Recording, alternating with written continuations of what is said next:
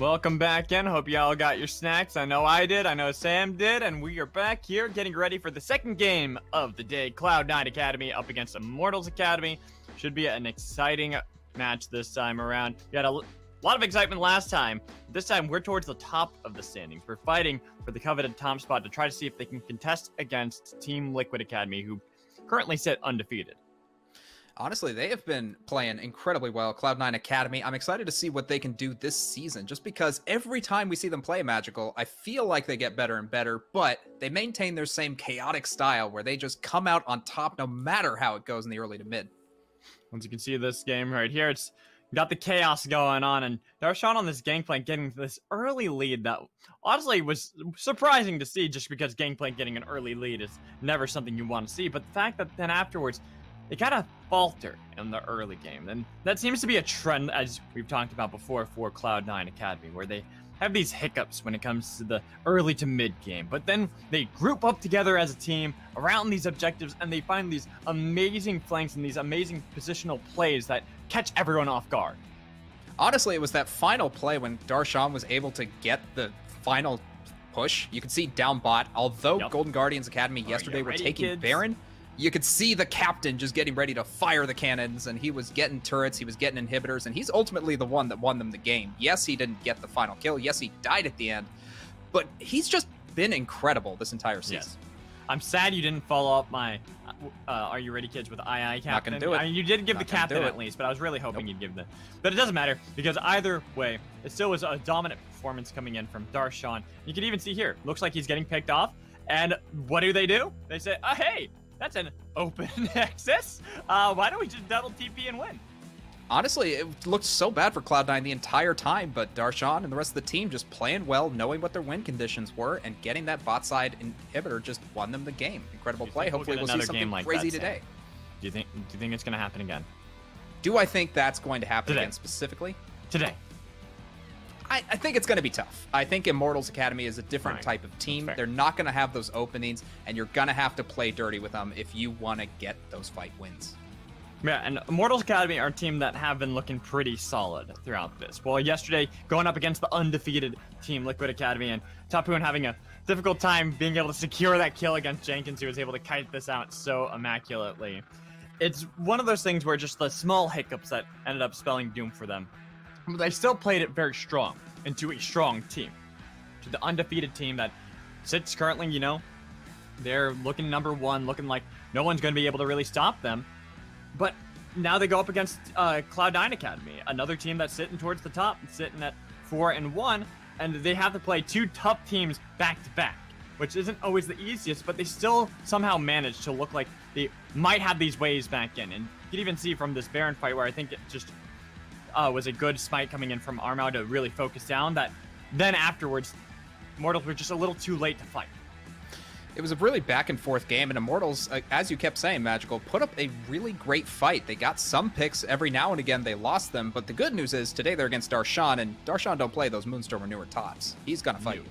Yeah, he gonna fight, but who knows? Maybe that might not be so good for the side of Immortals. Maybe fighting too much might be even more difficult. But at the same time, I want to talk about the strengths of Immortals Academy, where they really try to play around, and it's really around that bot lane. Keith and Joey have been absolute terrors in the bot lane. Hell, for the team themselves, have the highest kill participation, which is kind of unusual. Usually, you know, you see it more around the jungle, sometimes the mid laner, sometimes the support, but it's both Keith and Joey that are the #1 and 2 for the team for kill participation, showing that Potluck and Pretty play around the bot lane.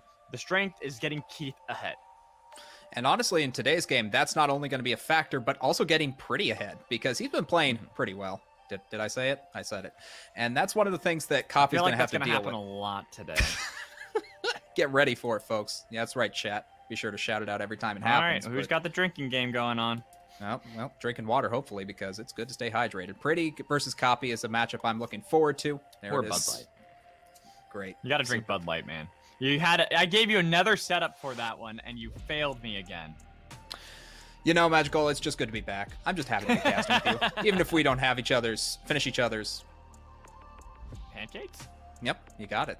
Absolutely. Okay. But, you know, that's the synergy that we've built up over all these years at Cloud9. But, you know, Cloud9's playing today. We are casting them, and they're fighting Immortals. It's going to be a good one. it will be really exciting to see how these two teams are going to be able to go up against one another, because on paper, they are very similar. Top Boon, even though he hasn't had the strongest performances, I mean, there's also recency bias just looking yesterday, he's still been a strong top laner. Darshan as well, being a strong top laner. Schernfire, Potluck, both trying to see if they can facilitate the teams, find the strengths. Pretty Coffee, both trying to rotate around the map. Strength in bot lane of King and Isles up against Keith and Joey. It's very similar on paper, and that makes me wonder how they're going to be able to beat one another. Where's really going to be the strength that lies for either team? Well, you know how Cloud9's going to play this. They're going to go for scrappy mid-game fights. They're going to go the 5v5s all the time. They're going to go for the 4-1s eventually if they put Darshan on that carry. But on the other side of Immortals, I feel like they're going to go for more of that 5v5 style. They're going to go for cleaner fights. They're going to go for early game advantages because they know that's where Cloud9 falters, and they know that Pretty Keith and Top Boon are definitely up to the task of beating their counterparts. And so before we hop into Champion Select, it's going to be interesting to see because we've been seeing a shift in the meta lately, where it hasn't been so much around trying to get... I'm sure Pantheon is pretty much permanent ban. Same with Seraphine. But we're starting to see new things creep up, and Gnar has been one of the big ones that I've been noticing. And Top Boon has played mostly Gnar this split. 4 games of it, in fact. Only playing 1 not on Gnar, and that was Gragassi, even though they did win that game. It's mostly been about Gnar. Well, you look at Darshan on the other side. He's got a Jax game, which is really cool to see. Unfortunately, not getting the win. But the Gangplank and the Camille's have been coming up as well. Camille was something that was already pretty strong, but seeing more Gangplank is something that really fits in with what Cloud9 wants to be able to do, which is, sure, you know, they might throw a little bit at the mid game, but it's win late.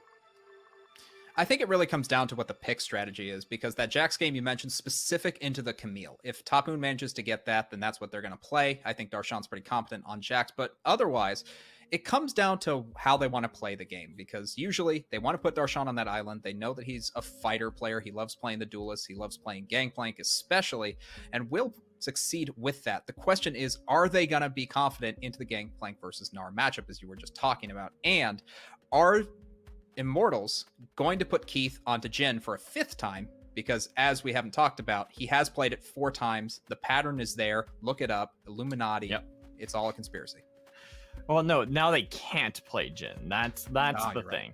Because it's the 4th. They've already played Jhin 4 times. They're not allowed. Or it doesn't count because it doesn't count because they've only won 3 times with the Jhin.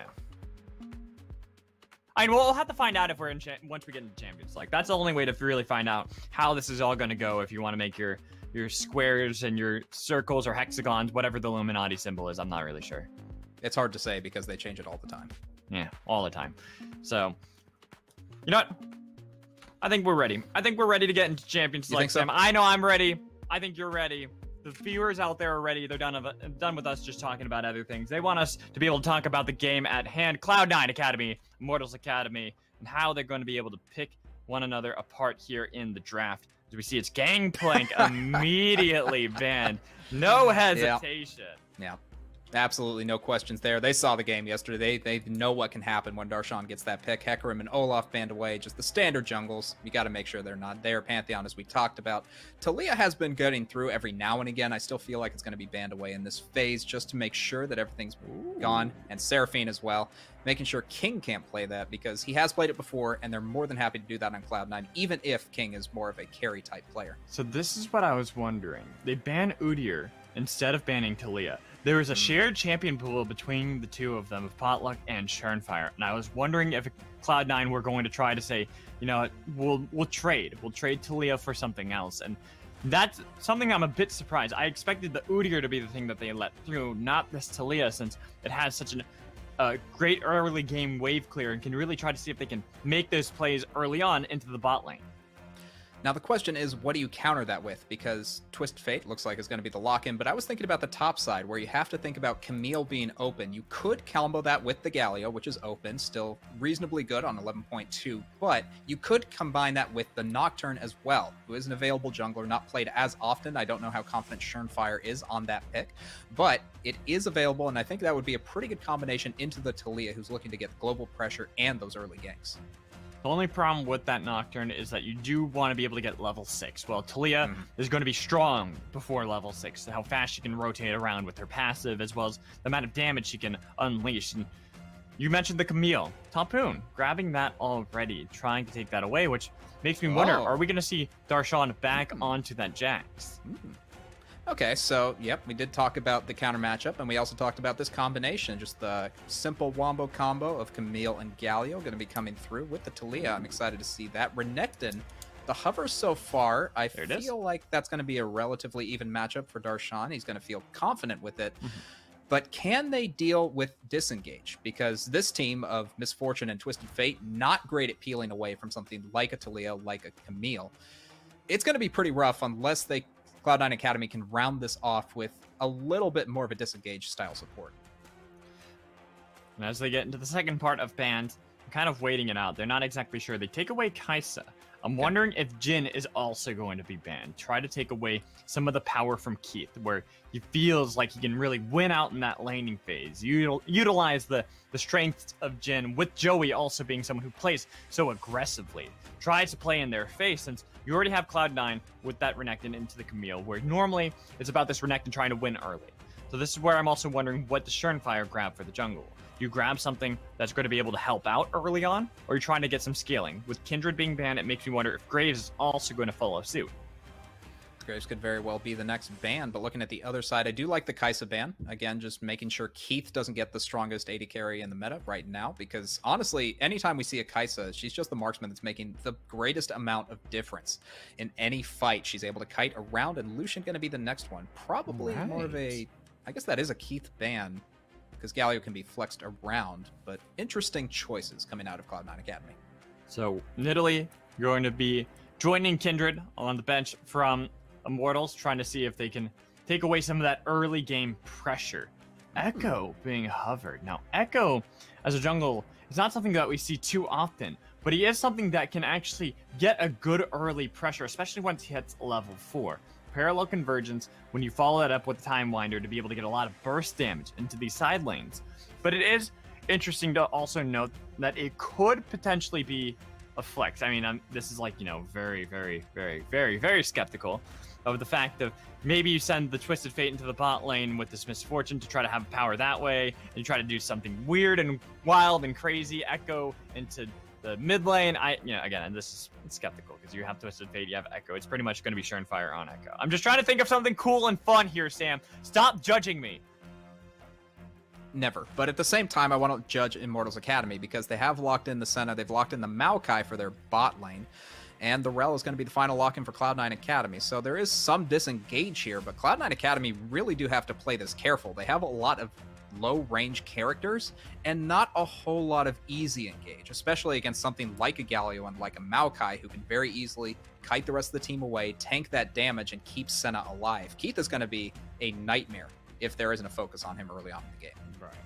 And that is where we'll probably see Potluck put a lot of potential pressure in with Pretty following as well, since it is going to be that Galio mid lane who could always join up with Potluck. And that fits into how Immortals have consistently played, where they try to see if both Potluck and Pretty are going to be able to hold hands, go into these side lanes, find pressure, and really get Keith and Joey ahead. It's interesting to see that Joey is going back onto this Maokai support that has kind of fallen to the wayside. A lot of people have kind of forgotten it with a couple of the nerfs that came into Imperial Mandate, but it still does help out a lot, especially for bursty champions such as Potluck or even Keith. Honestly, I'm super excited about this Echo jungle. We haven't seen it this patch yet, so hopefully we'll be able to get something out of Cloud9 Academy, and let's see if Shurnfire remembers how the steps go, because this used to be quite the pick. Used to be, and even in the preseason did get a little bit of a flare where people are starting to play it a little bit more, and people were wondering if going into Season 11, he was going to be more of a priority pick. Unfortunately, didn't really make it through too well, but he is something that does pretty much follow in a similar suit, in a similar manner to what Taliyah and Nidalee do. Maybe not quite as aggressive as either of them, but he does have a lot of good early damage that he can provide for the team, as well as having that lockdown from parallel convergence that he started first to try to not only see if he can spot out, but be able to take a lot less damage in his clear to maybe even invade. He hopefully has a little bit of invade pressure, not quite as much as you would hope for the main meta junglers, your Deers, your Olafs, what have you, but you do have the AP damage coming through, and I think that's really why Cloud9 Academy chose this pick, is they needed something that wasn't a Nidalee because it was banned away, and they needed something that could add to the damage pool of King and Copy, who are already doing a little bit of damage, but it's not horrendously consistent, at least early on, and the burst damage very, very low without this Echo. As we see, you know, Surenfire just taking his blue, kind of needed as Echo jungle. I kind of want to go and talk about the consistency of both teams when it comes to their team compositions. Immortals composition feels a lot easier to execute, if you ask me. Yes. Where it's got a pretty stereotypical front-to-back team fight comp.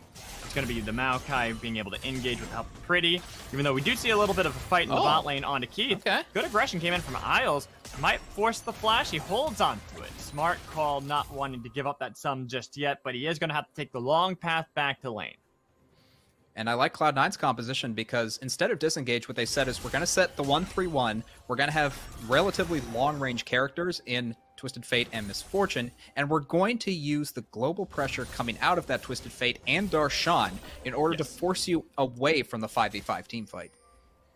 Yes, and that's really what they want to be able to utilize, is how can they play around this mid-game. But that is also something that have been pretty much the detriment and the weakness for Cloud9 Academy, is how they play around these mid-game team fights. We need to see them playing proactively, but not getting themselves caught out, because this composition is about thriving in the mid, getting these leads to then be able to keep snowballing into the late game and not have to worry too much as another fight ensues in the bot lane. It does seem that Joey's going to be able to get out of that one relatively scot-free. But look at Keith, able to get some poke back onto King, so it's getting back and forth. It's pretty even so far, but topside. Pretty found Surenfire. They do have Darshan nearby, but they got to be careful to flash away. Had to flash, that seismic shove would have killed him. Would have been pretty darn close. Surenfire does have his level 3, so at the very least has the ability to get away with his E, and might thought about going in. Didn't. Potluck. Kind of getting zoned off, but here's the teleport. TP coming in, looking to see if they can find someone. Pretty fast. Looking to see if the Guerrilla Convergence is going to be able to help out. Instead, it's the flash forward, dodge away. No, there it is. Isaac shove back again. It should be the first blood gifted over to Pretty. He made the play, started off it all well, and he's the one who gets the double buff. And that's the thing about the Echo Jungle is, yeah, it's pretty strong, but unfortunately has a relatively weak early game. You need to watch out for those early plays coming out of Potluck on this Talia, and you need to be able to make sure you can get to level 6, because before that, Echo has a surprising trough of power. That he does. It's one of those things, as we take a look at this replay, I kind of expected to see Copy maybe try to go for the flash play on Potluck just to stop Pretty from being able to do this. And Surenfire just couldn't get away from Pretty and Potluck, who with a single combo have the damage to take out a relatively squishy character. Copy gets out scot-free, but at what cost? And that is going back to the point you were making about Surenfire on this Echo, where he might have good early damage, but he is susceptible to dying in a play like that. If he can get caught out, he's going to get bursted down. It's such an easy lockdown from both Pretty and Potluck that they can follow up one another. As long as they get the taunt, immediately Seismic Shove is going to be able to catch out Surenfire before he can really do anything. And with that pressure, it looks like Darshan is going to take the back, or at the very least sit at his turret, as unfortunately for Potluck, did rotate top, wasn't able to get anything from it.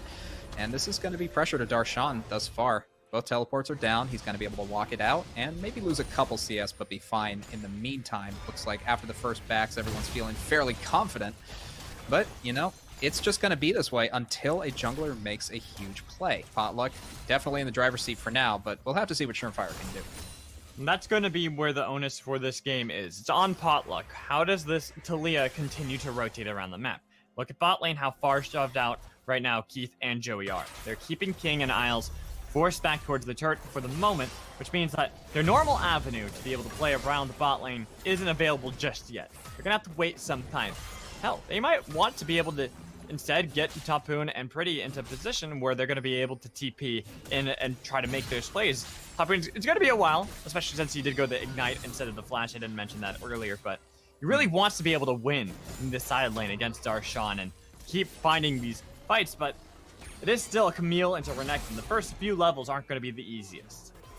No, but at the same time, you know Surenfire's a little bit behind, will be a little late getting to the top side, and therefore you're safe if you're Tapoon. You know that you can stay under turret, you know you can farm against Darshan, and your 6, especially with Potluck, is going to be devastating once Pretty gets involved.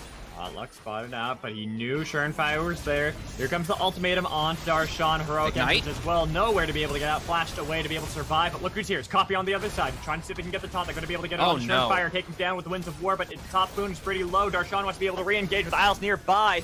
They even have caught away Keith, so he's not going to be able to join too easy. They get the knock on a Pretty, and Darshan slices him down with Call of the Meat.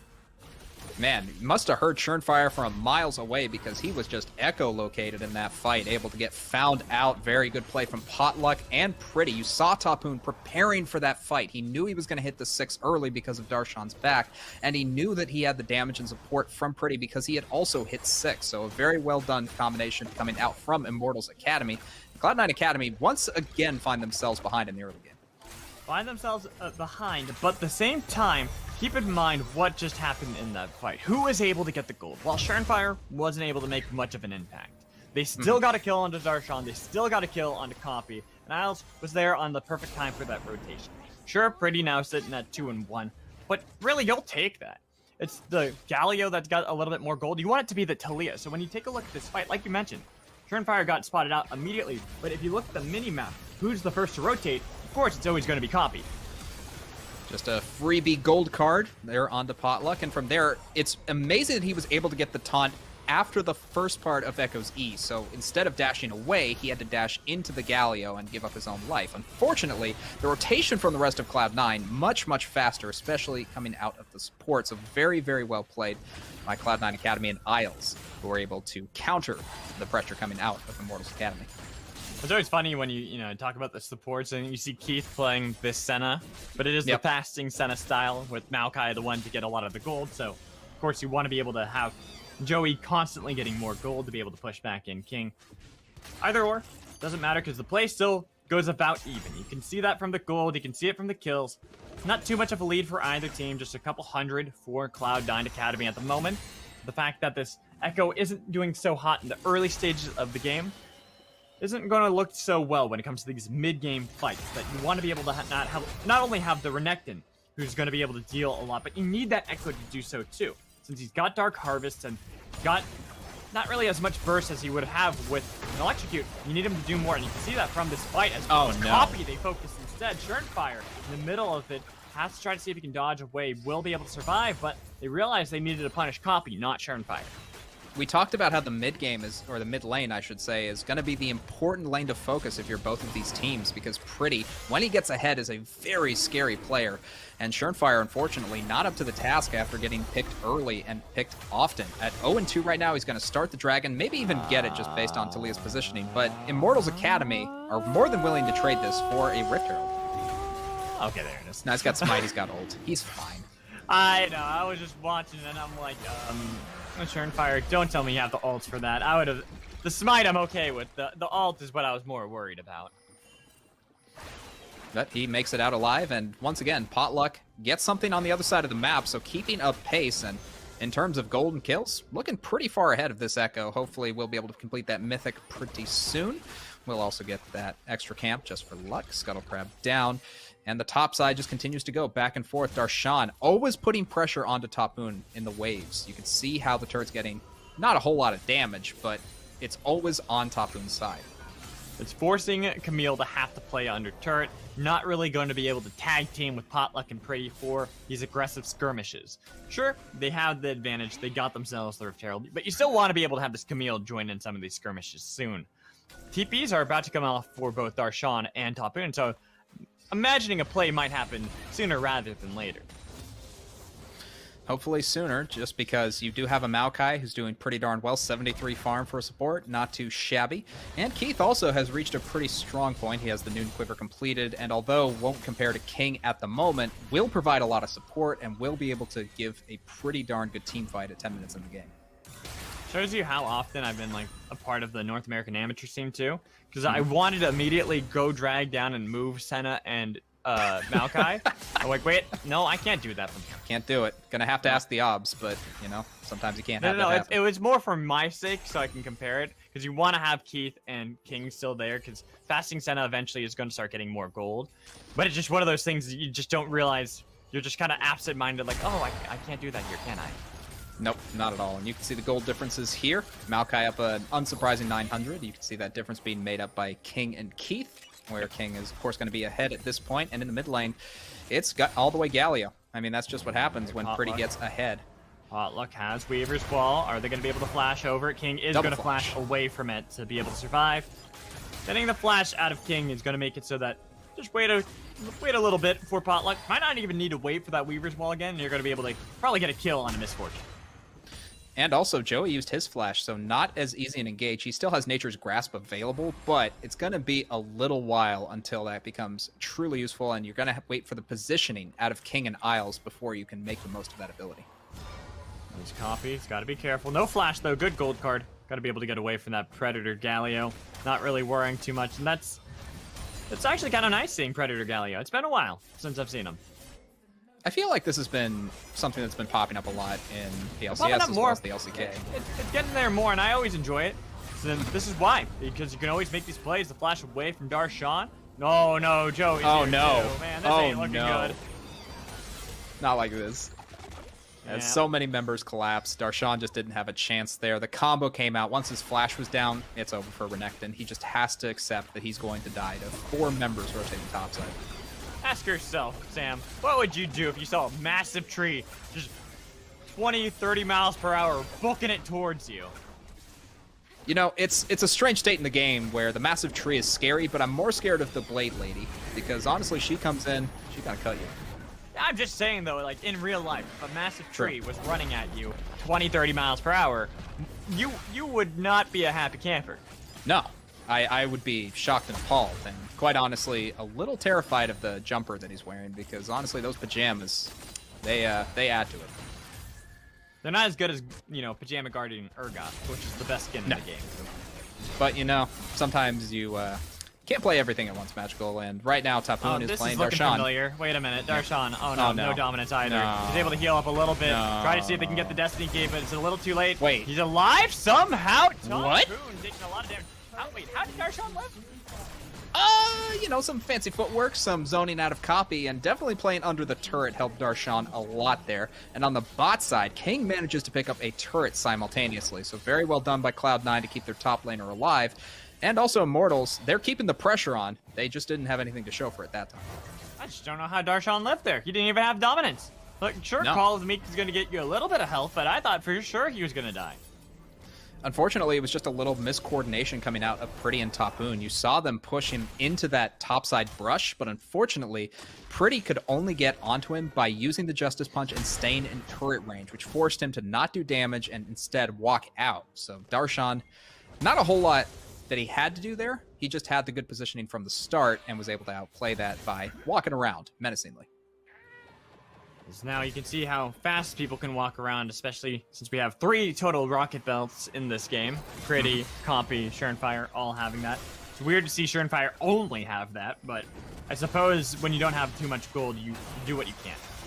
Also sold the jungle item just because, you know, don't really need it at this point. Or sorry, it's completed. As we do see Surenfire. Oh, flash in from Pretty. Knock up as well. Surenfire is able to get back, but look at the damage coming in from that bullet time. Tapoon not going to be able to live. They turn it around. Not only do they get the dragon, but they get 3 kills and lose nobody. All right, I'll check that off on my Cloud9 Academy bingo card. Lose the early game, and then come back through mid-game fights. Bye, Keith. Bye-bye. Bye. 4 kills. 4 kills for Cloud9 Academy. They found the fight they needed around the dragon. Well done by Surenfire. Where's the 5? Unfortunately, no vampires in this game, but, you know, currently sucking on the blood of blue buff is Copy. Going to be able to get that. That was not really a good one. Honestly, I'm not proud of that one. Little forced, if ever there was one. But you do see... a bit, but it's better than where I thought you were going. No. But vampires, scary. Also scary is Surenfire right now, who, although having a very shaky early game, was able to find a great ult, the Chrono Break, coming in clutch against the focus from Immortals Academy. Surviving, thriving, and not yet diving, but hopefully soon he'll be able to. Now that he's got actually something other than just the rocket belt. But it's going to be the Rift Herald secured again by Immortals Academy. So even though they did lose that fight, pretty much a clean sweep coming in from Cloud9 Academy, they are at least able to hold their own on this top half of the map. With the turret gone, they're able to get themselves to the Rift Herald. But let's take a look at this play and what went so disastrous. It looked like it was strong at first. Honestly, it's the CC combo just being a little off from Immortals Academy. You saw Schonfire get just the moment that he needed, and also it was a little late coming in from the top side. Tapoon, I thought, was going to have the Hextech ultimatum earlier, but unfortunately came in a little late.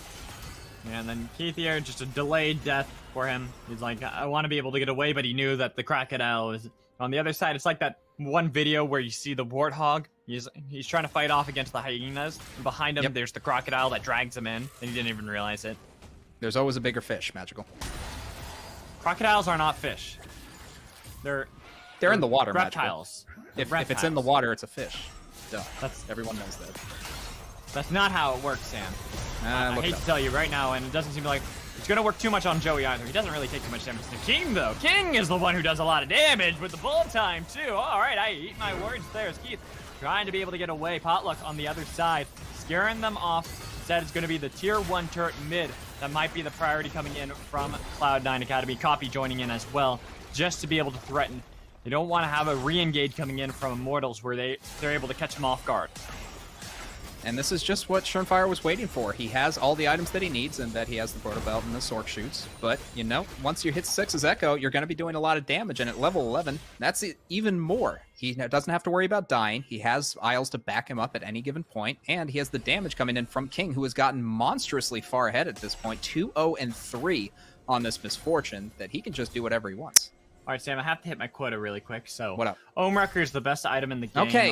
It's got 100% win rate. Stop.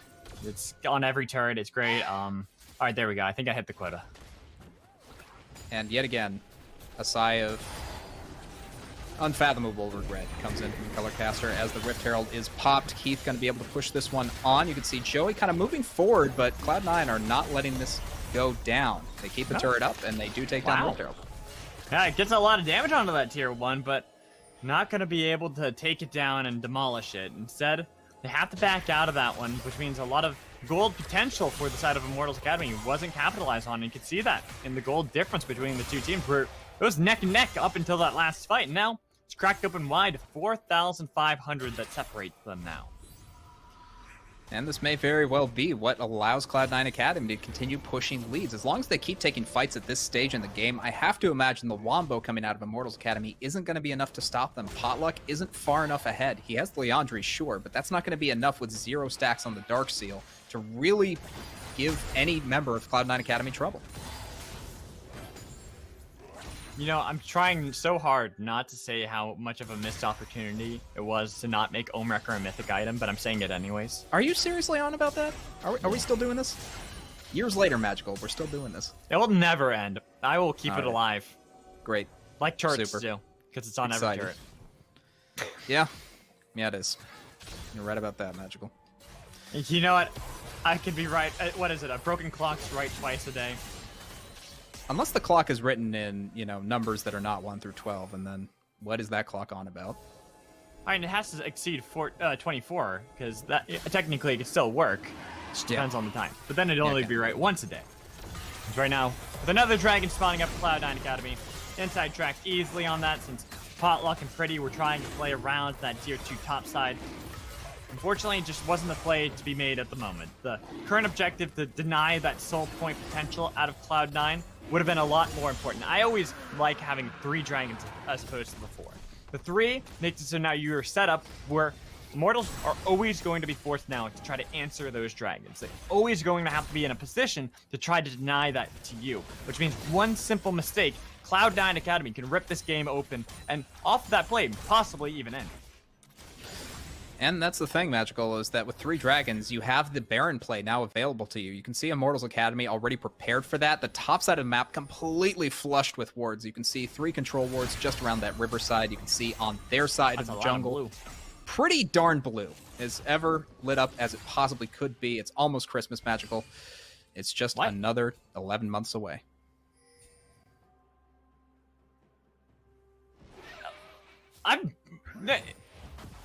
What is your concept of time? I don't know, man. It's been a weird day. You know how it is. You talk about Omrecker and suddenly I just lose my mind. You know, I feel like that's a normal reaction to me in general. Yeah. Yeah. As right now, Cloud9 Academy trying to see if they can wrestle some of that vision away. That's more Christmas too. It's also, you said blue when it should be red for Christmas, because red and green.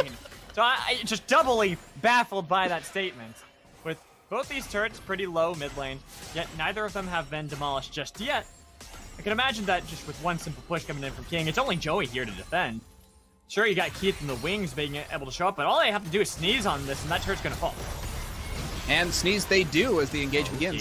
Keith flashed away. Gold card followed up by the wild cards. Joey knocked up, 2 by Isles, pulled back in. The spear as well as Echo taking him down. That turret was undefensible. Nothing you could do there. And without the mid lane, without the bot lane, looks like Cloud9 want to be able to make that play around Baron. They're going to start it up, just making sure that after that pick, they get the vision down, and they also get the teleport in from Darshan, making sure this is all the way secured. You can see Potluck on the backside, pretty in Top Boon, trying to fight this a 3v5. Weaver's wall. Copy's been split away. Look at the flash coming in from Darshan over on the other side. The ultimatum to lock in Top Boon. He tried to survive, had the shield, but he dies. Turnfire, the one to be able to get the kill as they're trying to chase away both Pretty and Potluck. TP still threatening this. Cloud9 Academy, now that they're kind of low, don't want to be able to just bounce back onto the Baron. Instead, they're going to go for the recalls. They're sacrificing that tier 1 mid. And this was actually a very good defense coming out of Immortals Academy. Yes, they had to sacrifice Top Boon to do it, but they stopped the Baron when they only had 3 members alive. That's an incredible victory in my book, and now they're going to be able to re-get their wards. They're able to get the vision that they need, and maybe even set up around this bot side where Dragon's going to be spawning up in about 2 minutes. And I mentioned Immortals Academy have to stop it. They cannot let that go without a fight, because if they give up this Infernal Soul to Cloud9 Academy, well, yes, not necessarily the end of the game. It is a massive swing of potential for Cloud9, where they're going to have even that much more damage on a composition that already is bursting them and ripping them apart as is. And looking back at this replay real quick, as you talked about, Magical, the tower was low. Joey and Keith really ambitious to be defending this at all. The fact that they only lost their lives and not any others was incredible to me, because this was just a complete jumped-on opportunity coming out of Cloud9 Academy. And eventually it did end up costing Top Boon his life when they tried to defend around the Baron. Sure, they did deny the Baron, but as you're saying, it's like they really just shouldn't have been there. They should have read the play. That was one of those turrets that when you see how low it is and you see the potential dive composition that can come in from Cloud9 Academy, you back out of it. You sacrifice it. You give it up for free, because there's not much you can do. Or you could have even used Joey's ult just to clear the wave, just to be able to push. Oftentimes you'll see Maokai's do that simply for the fact to delay the inevitable. And honestly, this bot lane coming out of Keith and Joey hasn't been effective at all. You just saw too much pressure coming out of King and Isles, even with the rotations from Joey. I feel like this might have been a miscalculation in the draft, or maybe it was just something they're not comfortable with. And you can see that with Immortals Academy. We mentioned before, they normally play so heavily around this bottom half of the map, around Keith, around Joey. It seems like it's just not working out for them, as Joey himself getting caught out, has to go gold and be able to survive. Pretty he wants to be able to disengage, wants to be able to help out, but his killing spree coming in from King, as Top Boon not going to be able to help out Pretty. Ooh, sure, Pretty. They do get the kill on Isles, but he trades his life and a double kill over to King. 4 against 3. Copy on the other side. Gold card on. Oh, no. Top Boon wasn't able to stop him. Triple kill coming in from King as they continue to chase. Gold card again. It's going to be the lockdown and a quadra kill for King. And Cloud9 Academy show exactly why they love this pick for Copy. Twisted Fate just able to get into the backline and clean up the rest of the fight. It started out with this catch out onto Joey, who again shouldn't have been as far up as he was with Pretty backing up. Yes, there was the hero's entrance, but you don't want to use that on your support Maokai.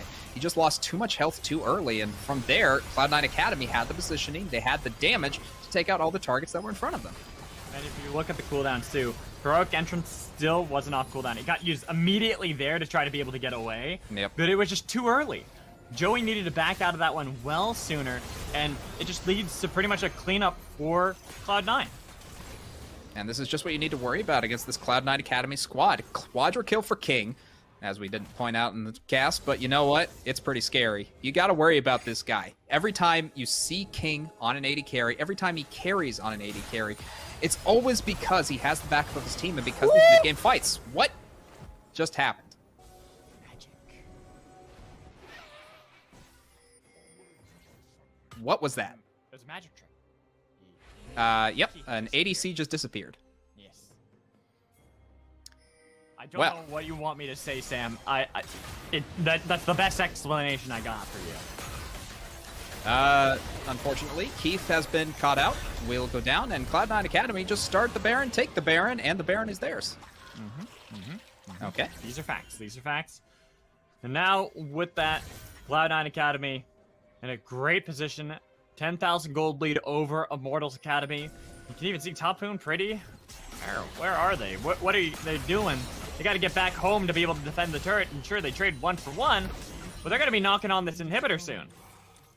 It's looking like they're just going to push it straight forward. That's not going to live for very long against King, who takes it down. And Joey, pretty, once again in the crossfire. Nice body block by Schernfire. They get pretty, and they have a bullet time into the back line, trying to see if they can take down Joey. Double kill again, coming in from King. Gold card underneath the turret. Ultimatum isn't going to be able to do much. Maybe the gold is going to be able to help a little bit more. As King is the one taking the turret, they're going to be able to take both of them. He goes gold to be able to survive. It's an ace. That is going to be the game for Cloud9 Academy. They got the minions, they got the Baron, and they have the victory. Immortals Academy, they had a reasonable early game. Yes, they lost a couple of kills on that top play, but unfortunately, Cloud9 Academy just come back swinging. They get the mid game, they get the objectives they need. They don't take the Baron the first time they try it, but you know, try again, you'll eventually get there. Very well played by them. Very well played as they're delaying the game, delaying the inevitable, but we already knew what was written on the walls. They go to 5-1. They retain a top position in the leaderboard as Immortals now go down to 3-3, tied up with 100 Thieves Academy.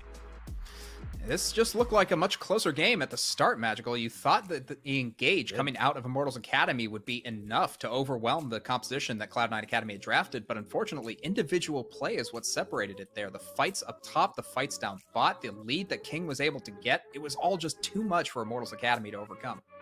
And this is, like I said, it was a stark difference from Immortals Academy, who normally play around that bottom half of the map. They try to see if they can help out Tapoon and Potluck instead, and they had a bit of a lead. Schernfire was not having the best early game, but it was Dark Harvest Echo as opposed to the Electrocute. And I mentioned early how he's not going to be able to do much damage in those early fights, but once he gets a little bit of gold income, once he gets a couple of kills, well, then you see the magic that he's able to perform with Keith disappearing.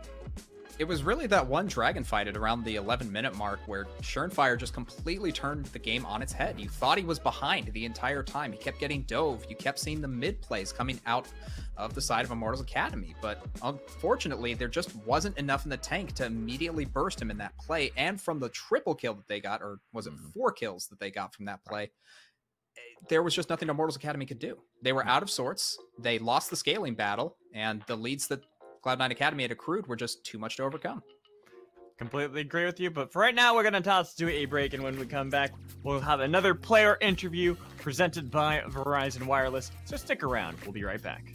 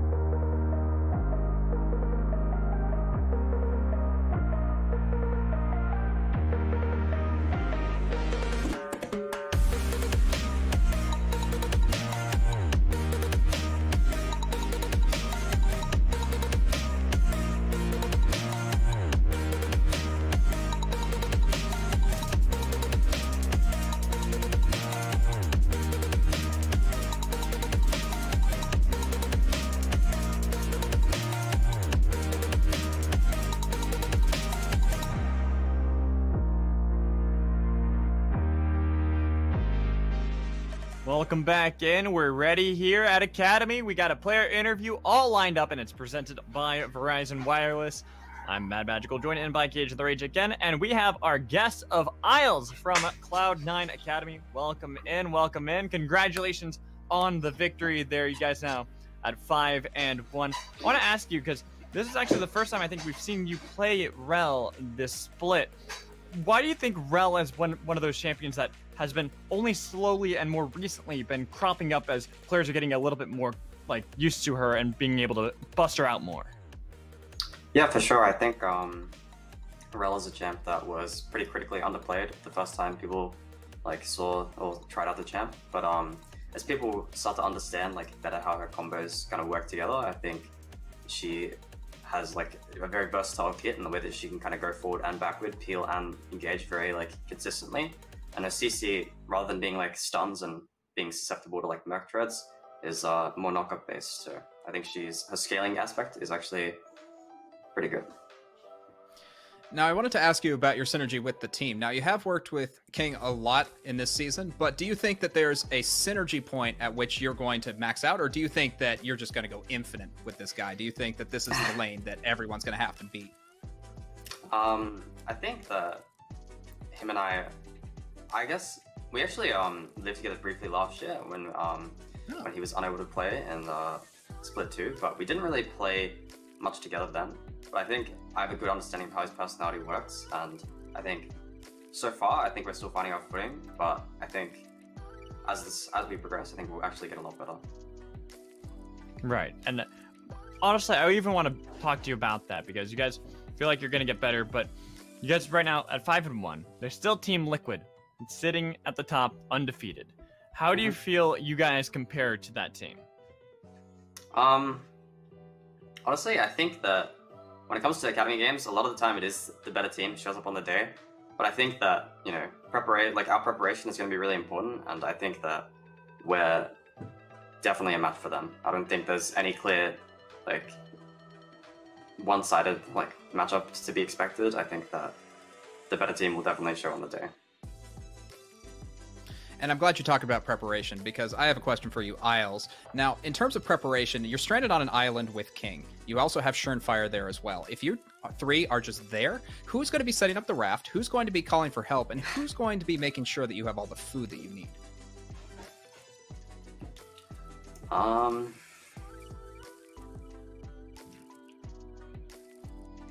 I don't really know how to answer this question.